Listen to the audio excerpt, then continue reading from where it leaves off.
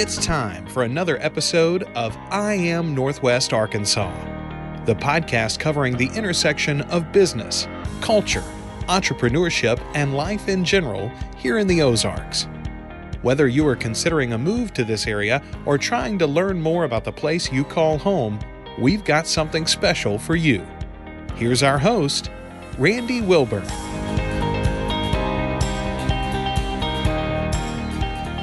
Hey folks, and welcome back to another episode of I Am Northwest Arkansas. I'm your host, Randy Wilburn, and I'm excited to be with you today. I am coming live and direct from the Furman Garner Performance Studio here at KUAF. Of course, you guys know KUAF and the I Am Northwest Arkansas podcast partnered up a while back this year in 2023 as we're recording this. We're so honored to be able to utilize their facilities and just the great equipment that they have to record this podcast episode. And what's even better than that is the fact that we actually get featured on an upcoming Ozarks at Large show. And so typically every Tuesday, they will air at both noon and at 7 p.m. a segment from the most recent I Am Northwest Arkansas podcast episode. So you may actually be listening to this episode at that time. But I'm also excited because today I'm having one of my partnership podcast with the Northwest Arkansas Council. And I really appreciate them. Of course, you know, I've been involved with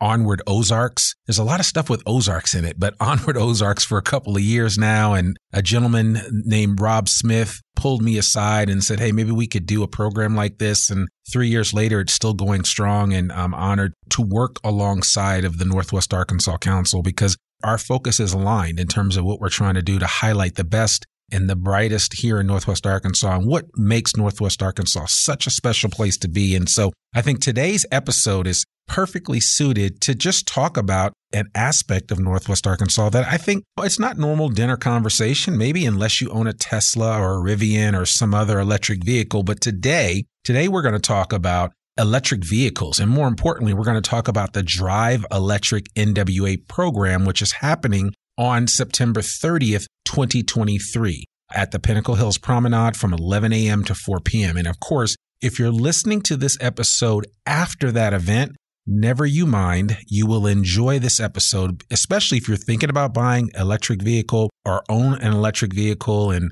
you know, just want to walk through that whole process and gain some additional insight. This is the episode for you. So without further ado, we have brought some amazing individuals to the studio today to talk about this whole electric vehicle movement and this program that's going to be happening at the Pinnacle Hills Promenade. We have Gary Berger, who is the founder and president of the Tesla Owners Club of Arkansas.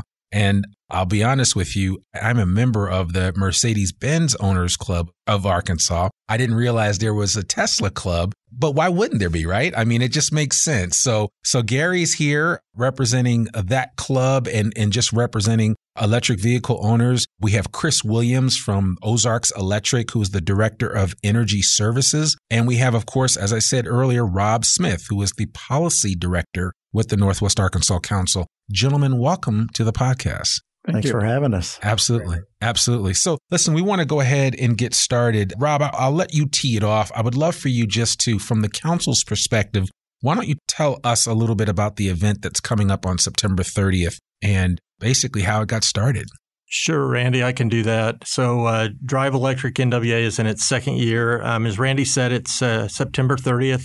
11 to 4 p.m. That's a Saturday, a perfect day to be outside in late September. If it rains, we're going to push it to October 7th. So hopefully we'll do everything we can to be out there that day. But we have 21 sponsors. It's a long list of companies such as Ozarks Electric, who's here today, Swepco, Carroll Electric, companies in Little Rock like Evolve Automotive, our auto dealers right here in Northwest Arkansas, Lewis Automotive Group and Nunnally Chevrolet are part of that. Gary's club has been a terrific supporter for a couple of years. We've got the Tesla store from Tulsa over here, and we've got Fat Tire Bike Shop and People for Bikes because this is also an e-bike event, and we want to promote those. And we've got any number of other companies, including Canoe, and so a company that produces vans, electric vans in Arkansas called Envirotech. So we're glad to have them. When people are out there, our goal is to educate the public about it. We want to, we'll certainly have other things to do. There's a food truck. We've got an ice cream vendor. We've got a DJ out there who's going to produce some great music that afternoon and kind of keep the place alive. But ultimately, the goal is to make electric vehicles a point of help people understand them, understand how they're kind of reshaping and changing transportation in Northwest Arkansas.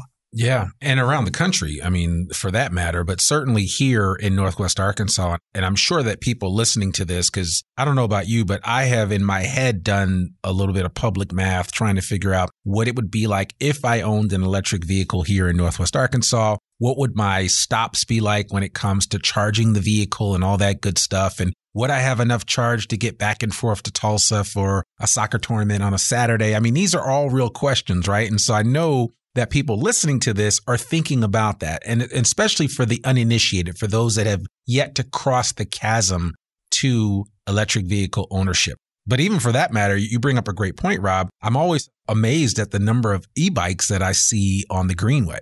Like a ridiculous amount. And sometimes I'm like, man, why is this lady passing me like I'm in mud? But then I realize, oh, she's on an e-bike. So it makes me feel a little bit, my pride is not as hurt as far as that's concerned.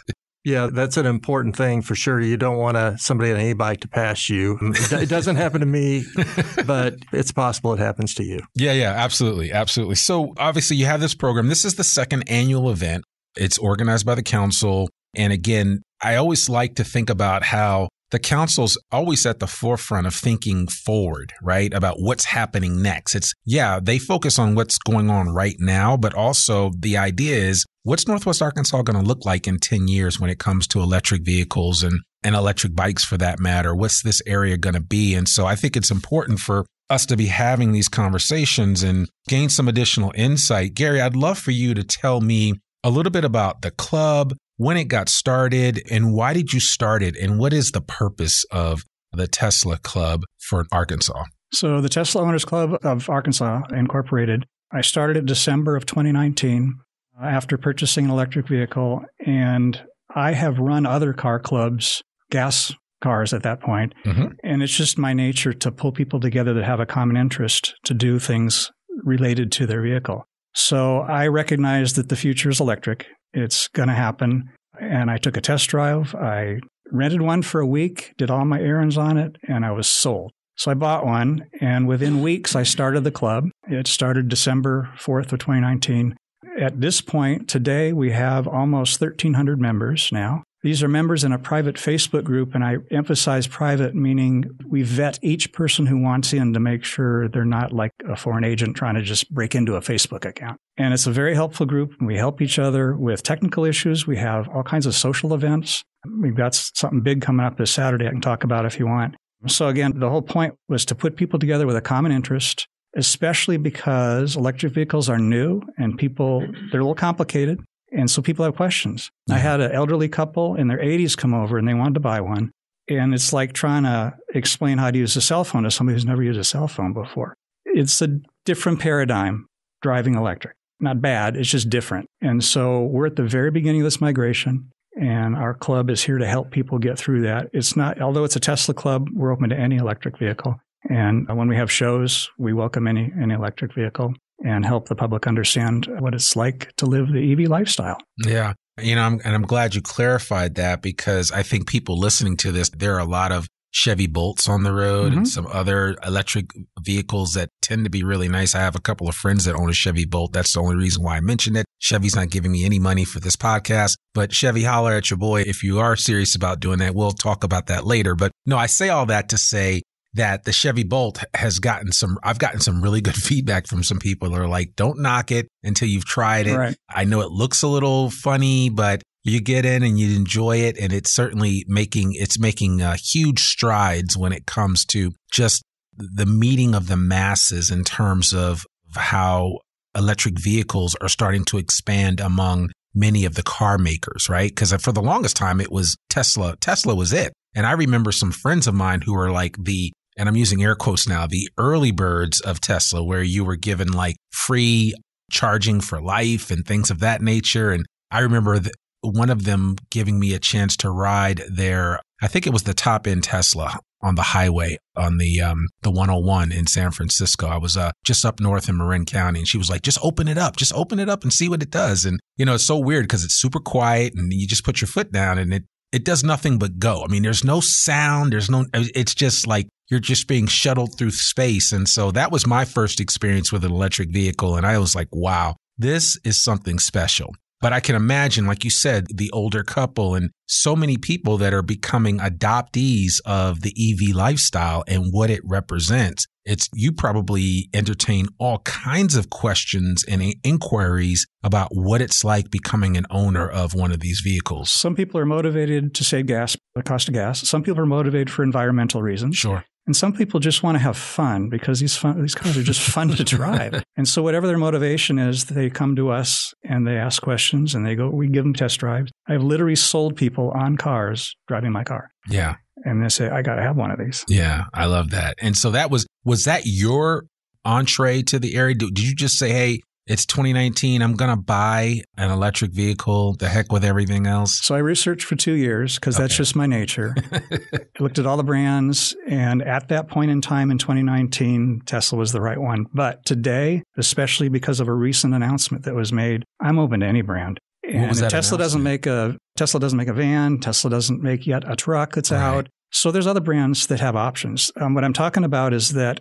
a long list of big car brands are now going to be allowed to use the supercharger network. So one of the reasons people buy Teslas is because you can use a supercharger network. Well, starting next year, you don't have to buy a Tesla to use the supercharger network. That's a huge benefit that is now open to at least 15 different brands, all the big brands you could name. Next year, they'll have an adapter. And the year after that, the car will come pre-built to use the supercharger network. So even though I run the Tesla Club, I'm open to anything that suits my needs. I need to replace my old van with something, and Tesla doesn't have that right now. Right.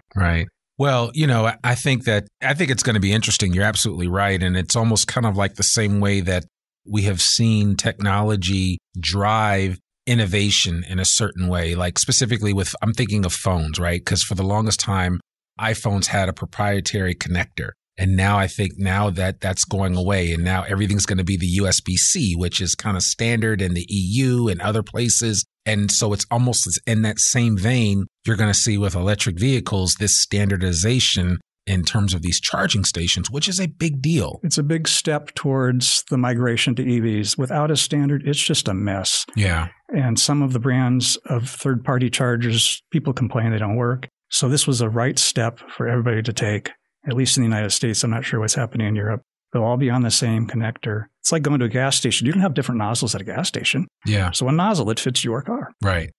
Well, I think it's kind of ironic that the day that we're recording this is also the day that Walter Isaacson's biography on Elon Musk is coming out, right? And well, we're not going to necessarily get into Elon Musk, but he is the backbone of this whole Tesla conversation. I just think it's interesting. It's going to be really interesting to see how that all plays out and how the market will bear that out. So, I think it's going to be really fun to watch. So I wanted to do one clarification. Sure. I'm the founder and a board member, but I'm not the president on purpose. I have a separate person in Hot Springs who's the president of our club. Okay. His name is Brody. Brody. Okay. All right. Well, shout out to Brody there. Chris, I'd love for you, being that you are part of Ozarks Electric and you kind of bring a different perspective to this conversation, I would love for you just to kind of give your thoughts on this whole EV movement and what has it meant to Ozarks Electric and how you guys think about how you represent the marketplace for your services. Yeah.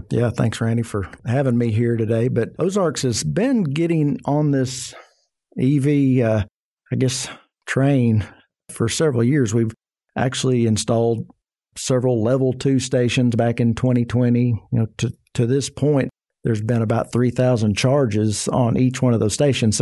So we've pretty much our CEO, Mitchell Johnson, has the foresight to realize that range anxiety was out there and what can we do to help. Ozarks as a whole looks at charging to become at home overnight. That's our goal. Therefore, we developed rates to incentivize our membership to plug in after 10 p.m. Between 10 and if they can charge between 10 p.m. and 5 a.m., they'll get basically half price power for those hours up to 400 kilowatt hours. In the home? In the home, Okay, yeah. all right. Okay. So that's really where Ozarks sees a lot of the growth. You still have the folks passing through the region, and they'll need this network of stations out there. But our goal is our membership. The EV rate I mentioned has 150 to 160 members that are utilizing that rate currently.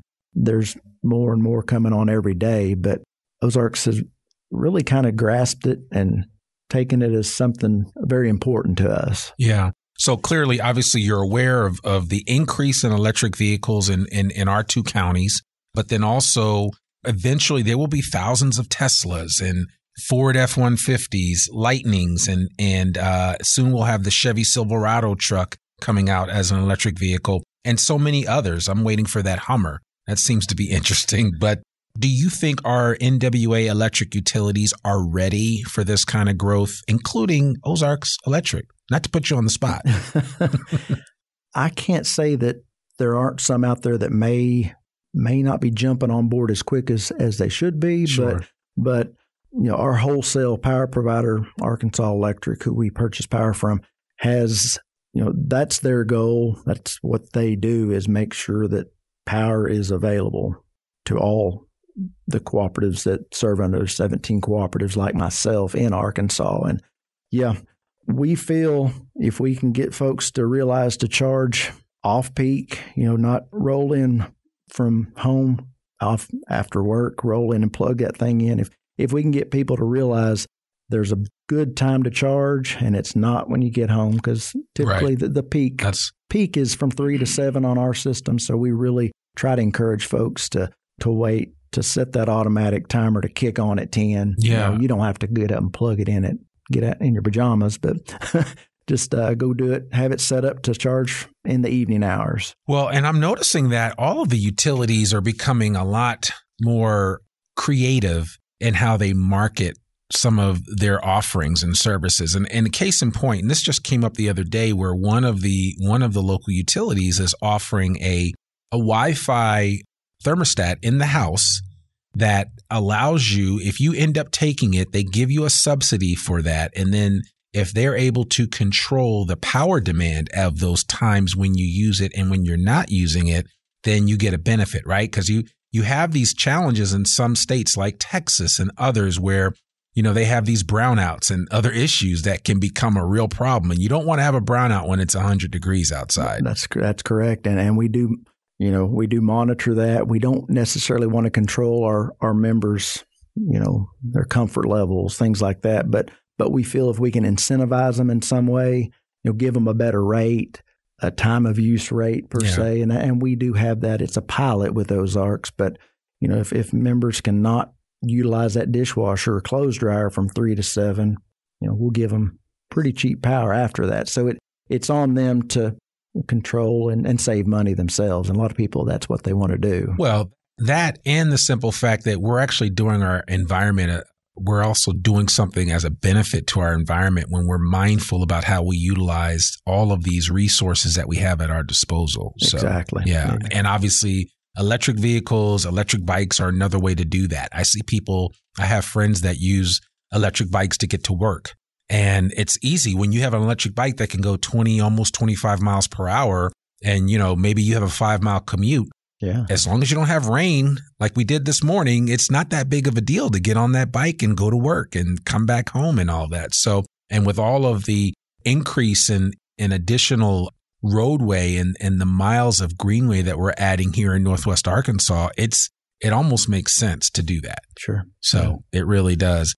Rob, what would you say from the council's perspective? What have you heard from council members about the adoption of electric vehicles? And are people bullish about that across the board? I think our members are very bullish about electric vehicles. Honestly, I think the whole region is, though. I don't think it's limited to just one group of people. I hear a lot of positive things. Honestly, the reason we got interested in this, and we really had conversations initially with the Regional Planning Commission, it was about the bipartisan infrastructure bill. There is a lot of funding available there, and it just made sense for Northwest Arkansas to really press and to use that funding that's available to do more in the electric vehicle space. So there's there's funding available to support DC fast, which is the fastest type of charger that you can put out there. So that's significant. There's other funding available. School districts can get grants to purchase electric school buses. And that's, they've handed out rounds of grants already. I don't think we've had any in Northwest Arkansas win, but my friend Chris may correct me. But it's certainly something we need to be thinking about in terms of the future. We wanted our region equipped with the fast chargers. So certainly that federal money matters. And we do that because we're a tourist destination for many people. You don't want somebody to not come to Northwest Arkansas from a driving distance because they can't get a charger here, one that's in good repair, available. And gradually you're seeing more and more of those fast chargers come online. Francis Energy's got one going in the middle of Springdale right there at the Harp store. So that'll be a good improvement. You've got the superchargers. You've got ChargePoint's got chargers in the region. I think Ozarks Electric has the relationship with them, but we're seeing more and more of building the network that we need to support these vehicles. I feel like I'm going on here, but we have to think about not everybody can charge at home. If you live in an apartment complex, what do those folks do? If you're a person who maybe you spend a long time at work without moving your vehicle, maybe those companies should be offering you an opportunity to charge your vehicle. Move it at lunch so somebody else can park there in the afternoon. It's going to be an amazing transformation that's going to occur across Northwest Arkansas. And I just think the Northwest Arkansas Council and regional planning want to be supportive of that change that's coming and recognize that it really is something that's going to happen, whether we manage it like we're talking about or we choose to not manage it and just kind of let it happen, if that makes sense. And I think that's one of the reasons why this Drive Electric event is so important, right? Because it does give people an introduction into a mode of transportation that people have just thought about more so than actively participated in. And I'll just share my anecdotal experience with electric vehicles because I don't own one yet, but I do want to own one. After the experience I had in California a couple of months ago, I was in San Francisco.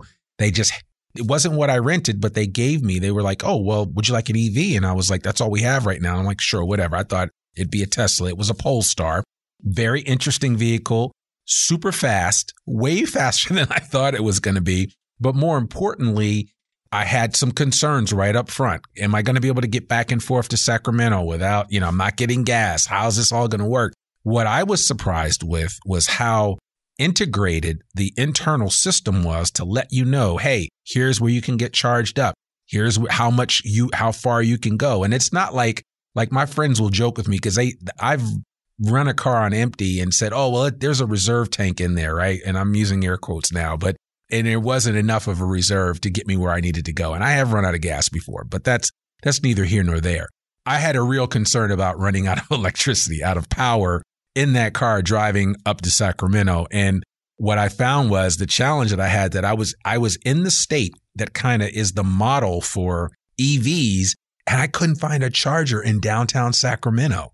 And it was driving me crazy. I was like, what am I going to do? And so eventually, and Rob, I talked with you about this because one of the things in terms of driving habits that people that do ultimately get electric vehicles will have to entertain will be monitoring where and why they stop. A lot of times you're going to stop at places that may have an electric charging station. Maybe you can go somewhere and grab a cup of coffee. You're seeing more of these gas stations that are having EV sites. And that's what I found. I eventually found a charging station at it was a shopping outlet. So it was an outdoor shopping outlet, one of those big ones. And they had several of them. And that popped up on the screen in the car.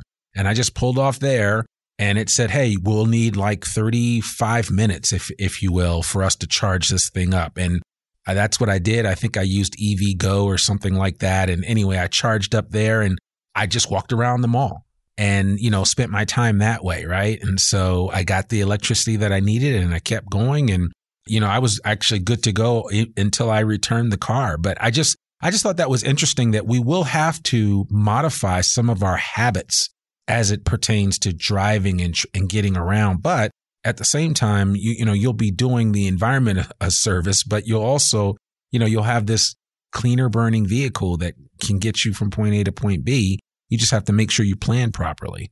So I'm sure you have something to share on that. So I keep reminding people that we're at the very beginning of this transition, and they're expecting everything to be perfect now, and it isn't yet. We have to be a little patient. So if you don't have charging at home, maybe it's not time for you to get an EV. If you don't want to deal with everything on a screen, maybe it's not time for you to get an EV yet. And what you're talking about, the charging, especially if it's not on the supercharger network, it is a challenge, but there's features in the cars and there's features on your cell phone that will help you through that. But it's more work than just a gas car. But people, they want long range, they want cheap price, they want quick refill as fast as a gas car, and they want it all now. And we're not there yet. So when we do our Cars and Coffee presentations and the public comes and asks questions, I remind them we're not trying to shove this down their throat. If you're not ready, that's okay. We're right at the beginning. But every brand, absolutely every brand, is coming out with something electric. Even Ferrari and Lamborghini and Rolls-Royce, they're all coming out with electric. They've already presented their prototypes. So it is the future, but there's no reason you have to do it today. But if you want to, we're here to answer your questions. So, since you've brought that up, how far are we away from a technical standpoint of building an even better battery that supports electric vehicles? So I don't think I feel qualified to answer. I read lots of articles, but I don't trust all those articles. Maybe somebody else has an answer to that. Yeah.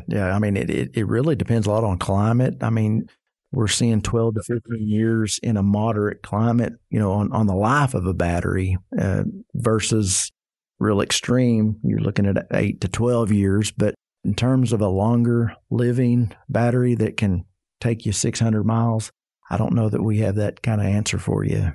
I know a lot of people are working on it, and we will get there. We just have to be patient. Look how far we've come in 15 years from something that has a 100-mile range, and now we have Lucids that have 500-mile range. Right. So it can be done.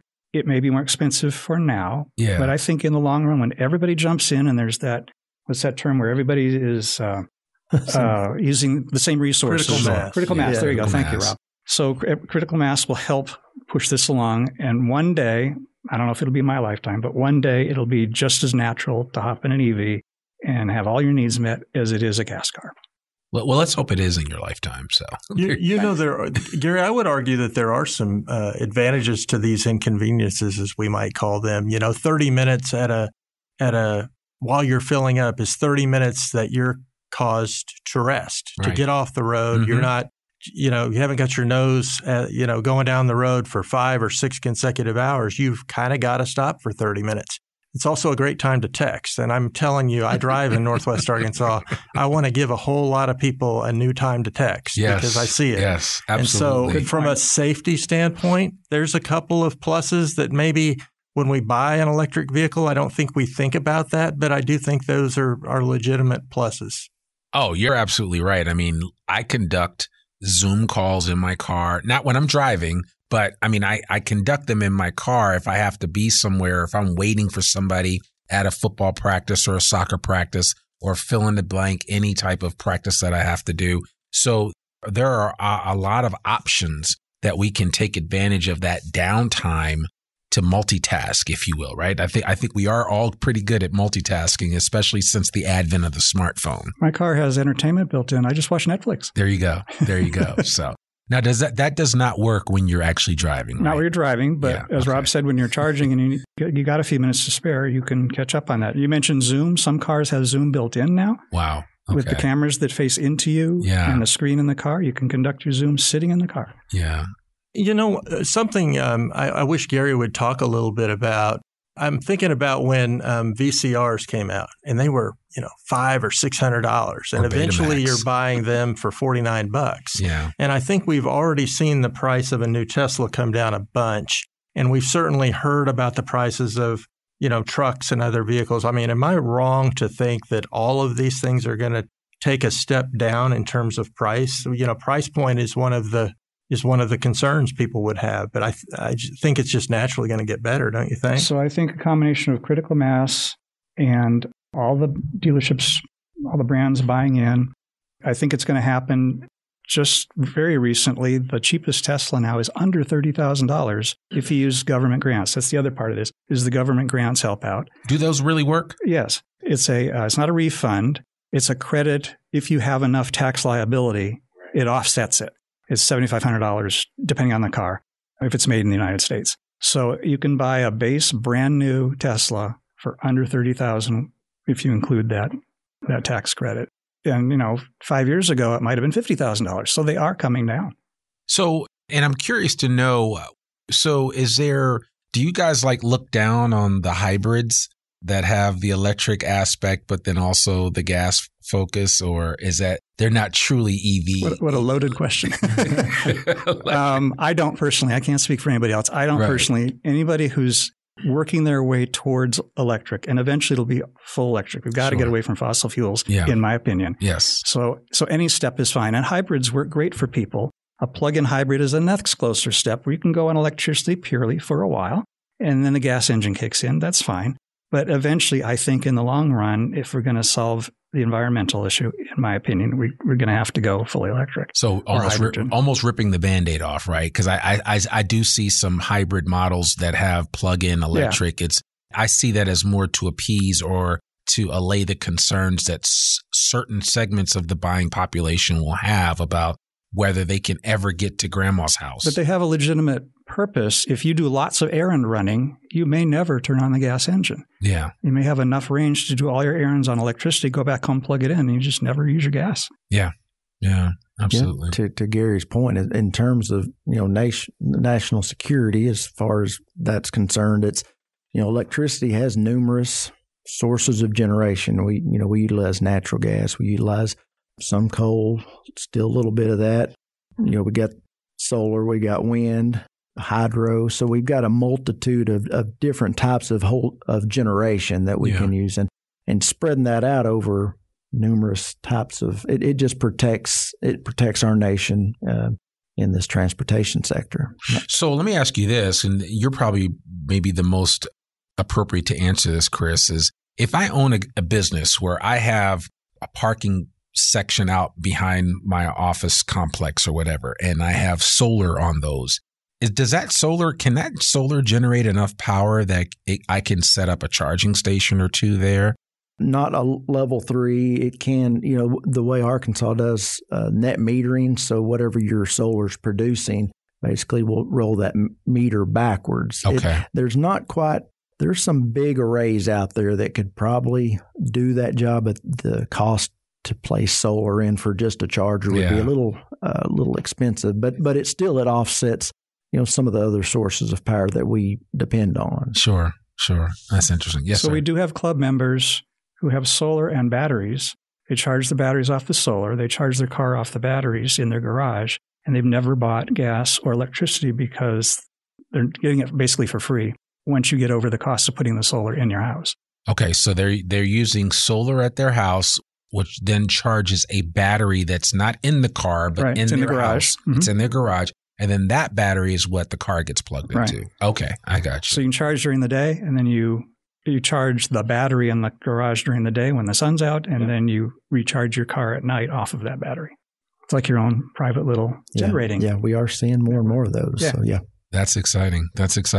Well, listen, there's a lot happening. I want to encourage everybody, if you're listening to this and it's before September 30th, 2023, I want to encourage you to come out to the Drive Electric event at the Pinnacle Hills Promenade from 11 a.m. to 4 p.m. If the rain date is October 7th, if it's after those dates, then I want to encourage you, if you're listening to this and you're thinking about getting an electric vehicle, or you just want to learn more, you're really going to want to connect with all three of these gentlemen in some way. And we will put all of their contact information in the show notes so that way you can get additional questions answered, or if nothing else, Gary, Chris, and Rob can point you in the right direction to get the information that you need. This is a question actually for all of you guys, and everybody can chime in and give me your version of it. But how as a whole, can Northwest Arkansas prepare for a future that has way more electric vehicles and e-bikes? And we've kind of talked about it, but just as we end this conversation, I really want to leave that as a thought for people that are listening to this, for how we prepare for the future. So, Gary, why don't you go first? So I'm on the kind of the end user side. Yep. Well, you'll give it from your perspective. Yeah. So I'm here, and our club is here to help people through the transition, get their questions answered, experience the vehicles. I offer my car. People can drive it anytime they want. And then I refer them to our sponsors if they have questions about how they're going to get charged and that kind of stuff. An example I'll give I think answers your question. I went to the city of Bentonville to try and get them to do what the city of Siloam Springs did, which is they give a financial incentive to contractors to build new construction and build in some, either just run the electric lines to the garage, for example, or if it's a commercial business, put in some stands. It's cheaper to do it when you're building it the first time than to have to retrofit and do it later. I didn't get very far with Bentonville, but Siloam Springs did it, and our club gave them an award for doing that. Really? That's forward thinking. Here's how we're going to get through the transition. That's a small city. We need a big city like a Rogers or a Bentonville to do something like that, or a Fayetteville. I wouldn't be surprised if one of the city leaders hears this and says, you know what, the gauntlet has been raised, and so we need to consider that. Has anything actually been built with that based on that standard? In Siloam Springs. In Siloam Springs, okay. So I would think a lot of our area is touristy. All the mountain biking, for example, sure. And with Walmart and all the big companies, people come here. Like you said earlier, they need a place to charge. You would think if you want tourists to come here or people to just move here, that you're going to say, look, if you come to our apartment, we got charging for you. Yeah. 10 years from now, they're going to need to know that. Yeah. Yeah. And if it's there, it might make a decision. It might make their decision for them where they move to.